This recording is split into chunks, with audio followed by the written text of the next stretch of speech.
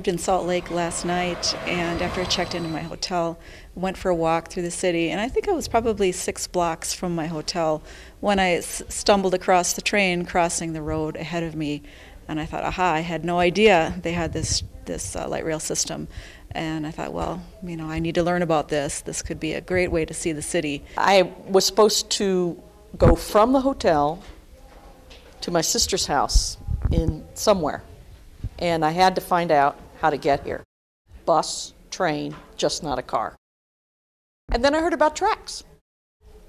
It was very easy to learn about the tracks. You just wander around downtown and you see this train and you think, well, let's try it out. Let's see what's going on. So I grabbed a brochure out of the train station and noticed that it made several stops through the downtown, and that there was a free zone where there's 8 stops in the downtown that you could actually travel for free, which I thought as a tourist and a visitor to the city was a very interesting perk, and was allowed me to travel to the different highlights of the town, like Temple Square, and to see those exciting sights. I beg to differ because I don't think it's a train. It's a trolley. Okay, train has attached cars, and so does this trolley. They're much cleaner than the New York subway. I should have to say that after riding it, there are many similarities.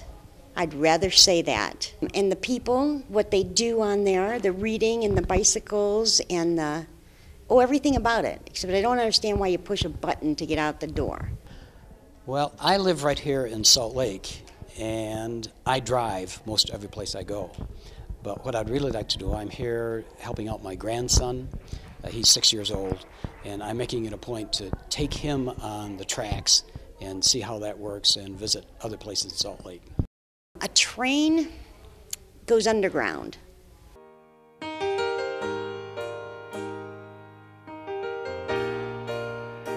Where I live now, unfortunately, they do not have public transportation, which I sorely miss because it's such a great way to get around the city and to see the sights. And you know, you don't have to worry about parking, and you don't have to pay for gas, so it is quite convenient. I do enjoy, as a tourist, going to new areas, and when they have public transportation, it's just an extra incentive to get out and see the city. You betcha I'll ride it again.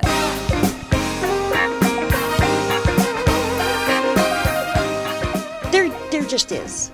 There's a big difference between a train and a trolley.